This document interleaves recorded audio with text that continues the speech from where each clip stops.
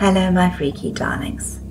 I'm South African horror author Joan Haye, and I'm going to read you one of my short stories called The Reaper's Rope.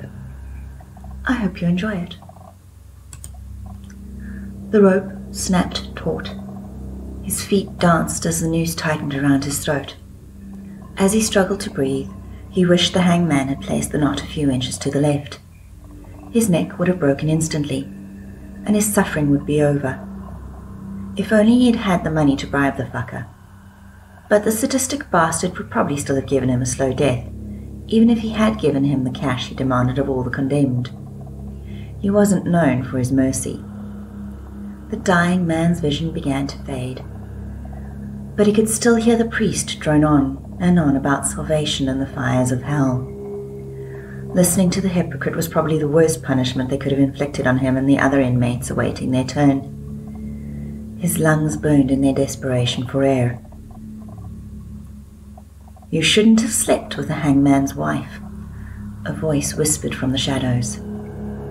"Maybe," the dying man replied, "but she spread her legs so willingly, I couldn't help myself."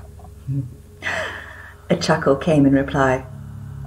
"But if you'd resisted the temptation to stick your poxy cock inside her, you wouldn't be dying this slowly.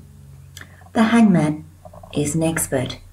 He can draw your suffering out for hours, and since he now has the pox because of you, he's taking his revenge." "Oh," the dying man said. "That explains it then." "This is taking too long," the voice said after what seemed an eternity. "I'm on a schedule." "I'm sorry my death is inconveniencing you." The voice sighed. "So, who are you?" the dying man asked. "Death," the voice said as it stepped out of the shadows. Death didn't look like what the dying man had expected. He wasn't entirely sure what he'd been expecting, but it hadn't been the woman who stood in front of him. She was dressed as any woman of nobility in their city would dress. Her black velvet bodice displayed her bosom to perfection. If she bent over a little, he'd see just a hint of her rose-colored nipple. If he hadn't been dying, he would have tried to get her to spread her legs too. His cock was rock hard because of the slow asphyxiation, unfortunately not because of the thought of shagging death. "Judging by your tongue hanging out and heart rate, I believe it's almost over," Death said, looking at him as though she were examining a struggling insect, while tapping her impatient foot. "You could do me a favor and hurry things along, though." "Seriously?" the dying man said. "Are you really asking me to die faster?" "If you don't mind," Death said, "or I could come back in a few hours, but then you would have to take that long to die, and it would probably be an excruciating experience. It's entirely up to you." "Can the hangman and the priest and the judge hear us talking, or see you?" the dying man asked. "No," Death replied. "All they can hear is your groaning and making other foul sounds." "Foul sounds?" the dying man asked. "Yes," Death replied. "Your body is shutting down slowly, and with that comes certain disgusting things. Like the fact that you just shat your pants. It's one of the few unpleasant things about my job." "Please tell me the hangman has to clean it up," the dying man said. Death smiled and nodded. "That makes it almost worth it," he said. "So," Death said, "do you really want to keep hanging around, or are you planning on speeding this up?" "I see what you did there," the dying man said. "Very clever." "I try," Death said with a smile. "I'm not really in a rush," the dying man said. "I'm enjoying our chat." "Are you afraid?" Death asked. "Of course not," the dying man said. "Satan himself can't scare me." Death laughed. "Really?" Death asked. "Are you sure about that?" "So," the dying man said, "how long have you been doing this whole death thing?"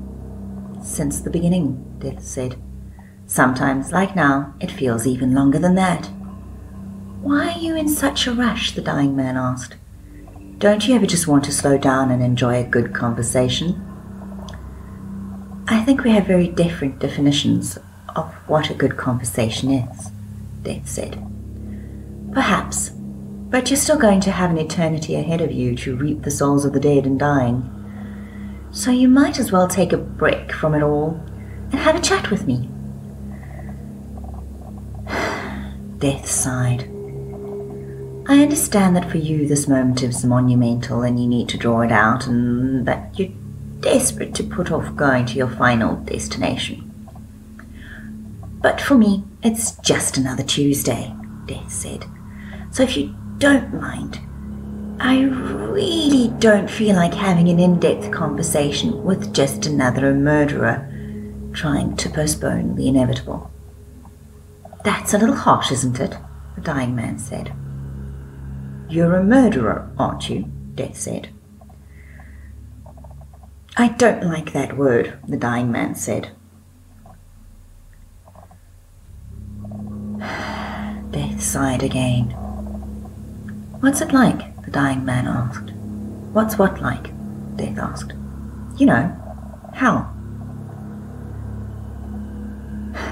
Death sighed once more. It was a long, drawn-out, exasperated sigh. It's cold and boring, she said. Don't lie, he said. I'm Death. I'm the most honest thing in this life. Death came closer and smiled. He had to admit, she had a beautiful smile. He smiled back. You ready to go now? She asked. The dead man nodded. Death took his hand in hers. Her touch was colder than he had expected. He tried to pull his hand away, but her grip was firm. Death wouldn't let him go as they walked away from his hanging corpse, and the priest who still droned on and on about his salvation and damnation. The dead man looked down and noticed he was naked. At least his cock was no longer hard. Although he wasn't entirely sure how he felt about the fact that his penis would probably never be hard again. That's the least of your worries, another voice said. Death smiled at him for the last time and disappeared. He was alone in the dark and the cold. The noose around his neck was back, and he found himself dangling in the pitch blackness of eternity. Is this it? The dead man asked the nothingness. No reply came. There was only the silence, the dark, and that fucking rope. The dead man screamed.